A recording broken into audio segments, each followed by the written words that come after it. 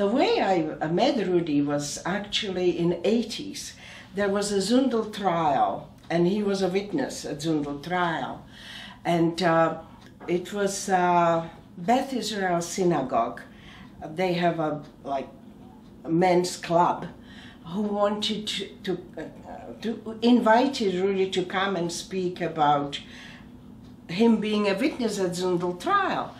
And so I went with my husband and his friends, and Rudy would not talk about Zundel Trial.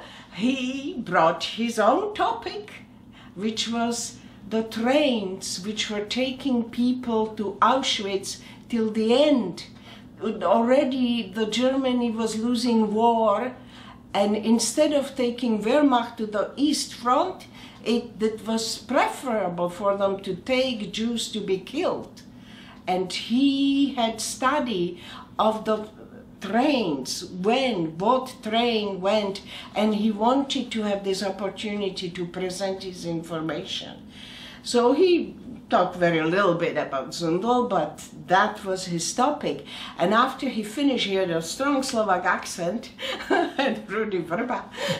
So I came and spoke Slovak to him. My husband speaks Slovak, and we had another friend who was there, Vizer, Andrej, he speaks Slovak.